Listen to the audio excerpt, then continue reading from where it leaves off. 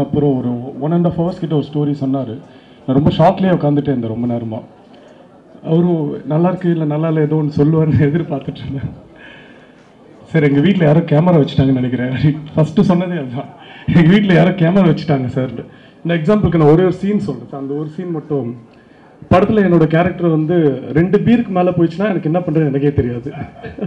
So அது சொன்ன உடனே எனக்கு ஷாக் ஆகிட்டு அப்புறம் சொல்கிறேன், எல்லா சீனுமே வந்து லைஃப்பில் நடந்த மாதிரியே இருக்குது. இது என்ன காரில் ஃபாலோ பண்ணி வந்தாரா? பீச்சில் ஒரு சீனா நான் பண்ண மாதிரியே இருக்குது, வீட்டில் ஒரு சீனா நான் பண்ண மாதிரியே இருந்தது. பட் படம் பார்த்துட்டு இதெல்லாம் நீங்கள் பண்ணீங்களான்னு கேட்காதீங்க, அது கொஞ்சம் அந்த மாதிரி ஆல்மோஸ்ட் அந்த மாதிரி தான் இருந்துச்சு. ஏன்னா படம் கொஞ்சம் டைட்டிலும் அதே மாதிரி வச்சுருக்காரு. ஸோ அதுக்கப்புறம் நான் கேட்டுட்டு அதுக்கு முன்னாடி நாங்கள் ஒரு செப்டம்பர் வரைக்கும் வேறு படம் பண்ணுற ஒரு பிளானில் தான் இருந்தோம். ஒரு 2 படம் பேக் டு பேக் இருந்தது. எனக்கு எது இது கேட்டோன்னே இது உடனே பண்ணால் நல்லாயிருக்கும் அப்படின்னு தோணுச்சு. சார் கூட ஒரு மே ஜூன்லேயே டேட் கேட்டாங்க. ஸோ அந்த படத்தை தள்ளிட்டு நம்ம இதை ஃபஸ்ட்டு ஸ்டார்ட் பண்ணிடலாம் சார் அப்படின்னு சொல்லிட்டு. பட் போகும்போது வேறு ஒரு 4-5 பேர் பயமுறுத்திட்டாங்க. நீங்கள் வந்து இந்தியா பாகிஸ்தான் அந்த அந்த கார்கில் அந்த மாதிரி எங்கேயாச்சும் நீங்கள் வந்து போனீங்கன்னா கூட ஐ திங்க் கொஞ்சம் ரிலாக்ஸாக இருக்கலாம். இவர் வந்து கொஞ்சம் மிலிட்ரி அப்படின்னா மிலிட்ரி மாதிரியே இருக்கணும், கொஞ்சம் பார்த்துங்க அப்படி சொல்லி.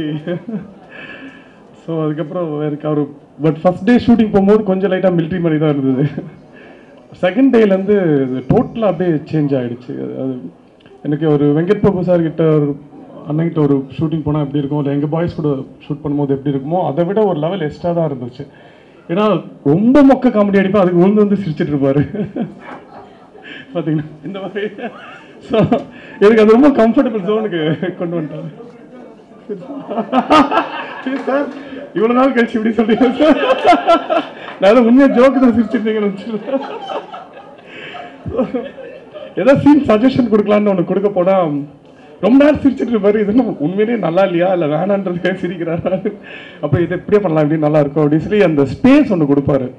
அதாவது மற்ற ஷூட்டிங்லலாம் எப்படின்னா ஒரு டைலாக் ஒன்று கொடுத்துட்டாங்கன்னா நான் போயிட்டு வருவா அப்படின்னு கேட்டால் சரி நான் போயிட்டு வரேன் அப்படின்னு சொன்ன கூட சார் சார் நான் போயிட்டு வரவா அப்படின்னு சொல்லுங்கள் சார். நாங்கள் எனக்கு திருக்குறள் மாதிரிலாம் சொல்கிறீங்க, மாற்றி சொன்னால் நல்லா இருக்குமே சார் ஸ்டைல் அப்படின்னா இல்லை வேணாம். பட் சார் வந்து அவர் என்ன எழுதி வச்சிருக்காரோ அது நான் பேசும்போது கொஞ்சம் ஹார்டாக இருந்துச்சுன்னா உங்கள் ஸ்டைலுக்கு சொல்லுங்கன்னு ஒரு ஸ்பேஸ் ஒன்று கொடுப்பார். அதுதான் எனக்கு ரொம்ப ரொம்ப இன்னும் கொஞ்சம் ஒரு எனர்ஜி இந்த படத்தில் எனக்கு கொடுத்துச்சு. அந்த அந்த ஒரு எதிர்பார்க்காத ஒரு விஷயம், அந்த மிலிட்ரிலாம் சொல்லிட்டு இப்படி ஒரு ஸ்பேஸ் கொடுத்துட்டு ரொம்ப ட்ரஸ்ட் பண்ணிடுவார். அவர் ஒரு 2 நாள் 3 நாள் பார்த்துட்டு அவருக்கு பிடிச்ச மாதிரி நம்ம பண்ணிட்டோன்னா ரொம்ப ஸ்பேஸ் அண்ட் ட்ரஸ்ட் பண்ணிடுவார் நம்மளை. ஸோ அது எனக்கு காப்பாற்றணும்னு ஒரு ஒரு ஒரு உள்ளுக்குள்ள ஒரு ப்ரெஷர் இருந்துகிட்டே இருக்கும் எப்போவுமே, எது சொன்னாலும் கரெக்டாக இருக்கணும் கரெக்டாக பண்ணணும் அப்படின்ட்டு. அண்ட் அதே மாதிரி இந்த டீம் ஒர்க் எல்லாமே எனக்கு ஒரு ஃபஸ்ட்டு 2 daysலேயே எனக்கு வந்து எல்லாமே ஒரு ஒரு காலேஜ் மாதிரி, அந்த மாதிரி காலேஜ் போனதில்லை, 10th ஸ்டாப் பண்ணிட்டோம். பட் போயிருந்தால் இப்படி தான் இருக்குன்ற மாதிரி இருந்தது இந்த ஷூட்டிங் ஸ்பாட். 2 ஹீரோயின்ஸ், அப்புறம் cameraman sir, music director sir.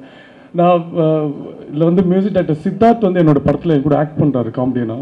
அவர் வேறு பார்க்க அப்படியே பிரேம்ஜி மாதிரியே இருப்பார்.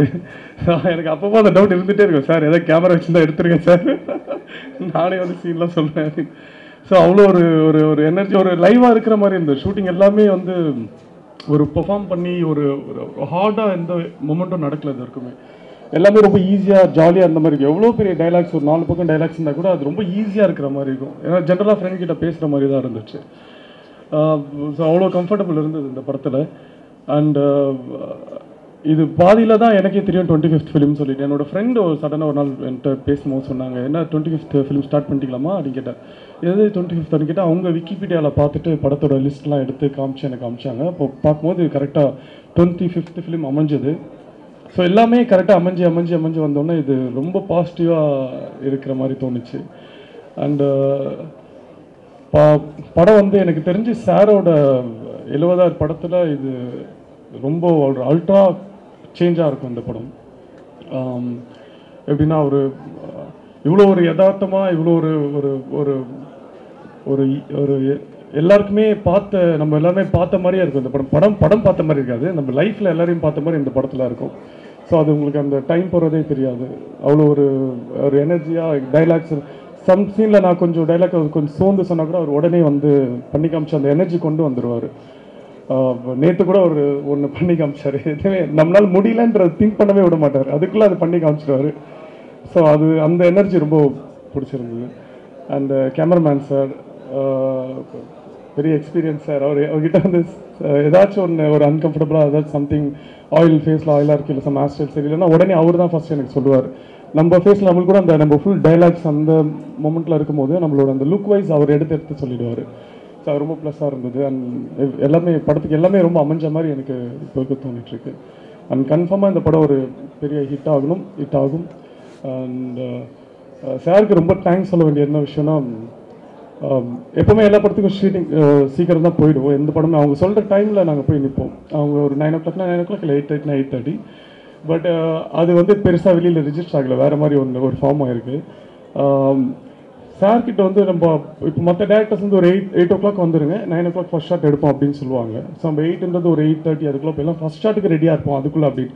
இப்போ சார் வந்து 8 o'clockனா அந்த ஒரு 7:59 கூட வர மாட்டார், 8:01 கூட வர மாட்டார், கரெக்டாக ஷார்ப்பாக 8 o'clock வந்துடுவார். இது வந்து நான் கடைசியாக பார்த்தது வந்து விஜயண்ணா கிட்ட தான், பகவதி ஷூட்டிங்கில். அந்த டைம், அந்த பஞ்சுவாலிட்டி, அந்த ஒரு சின்சியாரிட்டி இருக்கும். அது என்ன அப்படியே பார்த்தனோ அது சார்கிட்ட எனக்கு டெய்லி பார்த்துட்ருப்பேன். பார்த்துட்டு அதை டெய்லி நானும் கற்றுக்கிட்டு இருக்கிறத இன்னும் கொஞ்சம் எக்ஸ்ட்ரா அது சார்கிட்ட இருந்து அண்ணனுக்கு வந்திருக்கோம். பட் சார் கூட ஸ்ட்ரெயிட்டாக பார்த்து அது பண்ணும்போது ரொம்ப ஒரு பெரிய லெசனாக இருந்துச்சு. நம்ம கரெக்டாக ஷூட்டிங் போகிறோம் இல்லை கரெக்டாக பண்ணுறோன்றது முக்கியம் இல்லை, அது வெளியிலையும் ப்ரொஜெக்ட் ஆகணும் அப்படின்றது ஒரு பெரிய தோணுச்சு.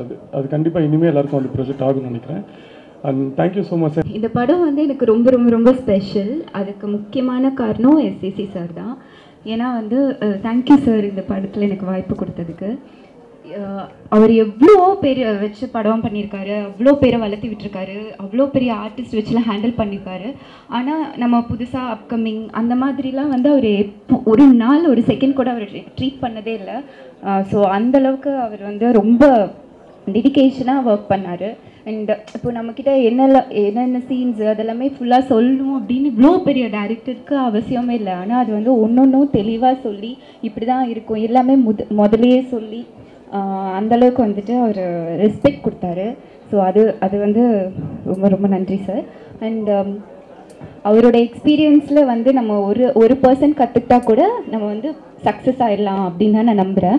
ஏன்னா வந்து ஆல்மோஸ்ட் நாங்கள் 30 to 40 days ஒர்க் பண்ணோம். அவர்கிட்ட மெயினாக கற்றுக்கிட்டது வந்து டைமிங். 7:30க்கு ஷார்ட் வைக்கணுன்னா 7:30க்கு ஃபஸ்ட் ஷார்ட் கரெக்டாக வைப்பார். அதே மாதிரி 6 o'clock பேக்கப் பண்ணணுன்னா அதே மாதிரி டைமுக்கு பேக்கப் பண்ணுவார். ஸோ அவரோட டைமிங் வந்து அவ்வளோ பர்ஃபெக்டாக இருப்பார். ஸோ அதை கண்டிப்பாக கற்றுக்கணும் எல்லாருமே. அண்ட் அதுக்கப்புறம் ஷூட்டிங் ஸ்பாட்லேயும் ரொம்ப எனர்ஜியாக இருப்பார். இப்போ நம்ம கூட கண்டினியூஸாக ஒர்க் பண்ணிகிட்டே இருந்தோம்னா கண்டிப்பாக நம்ம டயர்ட் ஆகிடுவோம். ஸோ ஆனால் அவர் வந்து ஒரு நாள் கூட அந்த டயர்டாகி நான் பார்த்ததே இல்லை. ஸோ லஞ்ச்காக பிரேக்ஃபாஸ்ட்காக அவர் வந்து பிரேக் எடுத்தும் நான் பார்த்ததே இல்லை. ஷூட்டிங் அந்த ஸ்பாட்லேயே உட்காந்து சாப்பிட்டு அப்படியே ஒர்க் பண்ணிகிட்டே இருப்பார். அண்ட் ஏதாவது சீன் சொல்லணுன்னா அதை அப்படியே செஞ்சு காமிச்சு, அது எவ்வளோ எனர்ஜெட்டிக்கான ஒரு சீனாக இருந்தாலும் அதை அப்படியே செஞ்சு காமிப்பார். ஸோ நிறைய விஷயம் உங்ககிட்ட கற்றுக்கிட்டேன் சார், தேங்க்யூ. அண்ட் ஜெய் வந்துட்டு சார் ஜெயோடு ஒர்க் பண்ணது வந்து ஒரு ஸ்வீட்டான எக்ஸ்பீரியன்ஸ். ஏன்னா செட்டில் வந்து அவர் ரொம்ப அப்படியே ஒரு மாதிரி எலகெண்ட்டாக சிரிச்சுட்டே இருப்பார். அண்ட் நிறையா வந்து இம்ப்ரூவ் பண்ணுவார். ஷார்ட்டில் வந்து ஏதாவது சீன்ஸ் எல்லாமே வந்துட்டு எனக்கு இருக்குன்னா கூட நீங்கள் இப்படி பண்ணலாம், இப்படி பேசலாம், இது பேசினா நல்லாயிருக்கும், அந்த மாதிரி நமக்கும் நிறையா சஜஷன்ஸ் அந்த மாதிரி கொடுப்பாரு. ஸோ ஒரு மெமரபிளான எக்ஸ்பீரியன்ஸ் ஜெயோட ஒர்க் பண்ணது. அண்ட் வைபவியும் நானும் வந்து first டேலேருந்து almost we became like close friends அந்த மாதிரி. So she is also very sweet. And cameraman Jeevan sir வந்து கரெக்டாக சொல்லுவார், உனக்கு இந்த ஃப்ரேம் நல்லாயிருக்கும் இப்படின்னு இல்லை. ஸோ அந்த அவரும் எப்படின்னா ரொம்ப ஸ்பீடாக ஒர்க் பண்ணுவாங்க. ஒரு ஷார்ட் எடுத்துகிட்டு அடுத்த ஷார்ட்டுக்கு எப்படி ஒரு 5-10 minutes பிரேக் இருக்கும், நம்ம போய் உட்காந்து ஒரு 2 minutes 3 minutesலேயே வந்து கூப்பிட்ருவாங்க லைட் ரெடி அப்படி. ஸோ ரொம்ப ஸ்பீடாக ஒர்க் பண்ணாங்க. இந்த ஆர்ட் டைரக்டர் அவங்களுமே ரொம்ப நல்லா பண்ணியிருந்தாங்க. So whole team assistant directors நிறைய ஹெல்ப் பண்ணாங்க, மதன் எல்லாருமே. ஸோ எல்லாத்துக்குமே ரொம்ப நன்றி. ஸோ டைட்டில் வந்து சார் சொல்வார், ஸோ சப்போர்ட் பண்ணுங்கள். Thank you so much. Thank you so much for coming here for today's date.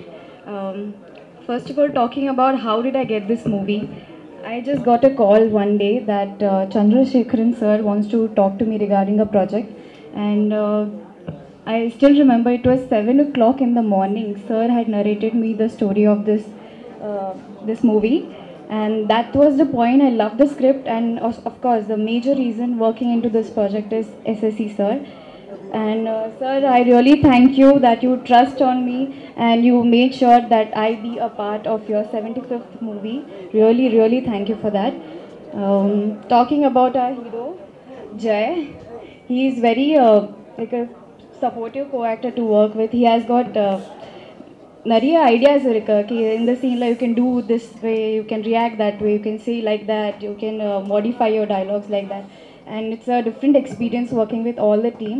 Athulya also, she's very sweet, very cute girl she used to work for. Sir also, Jeevan sir. It was a different experience working with him. He has got nice lighting and nice angles and nice ideas. He would suggest us how to stand in the frame, what frame looks nice for you. So all this experience is really nice, and it was more like a working with the family. And thank you for everyone to making me feel like home, because I come from Mumbai and staying here alone in Chennai. So really thank you for everyone to make me feel at home. Yeah, and the title sir will say, sir will just announce now. I hope you all support us. Thank you.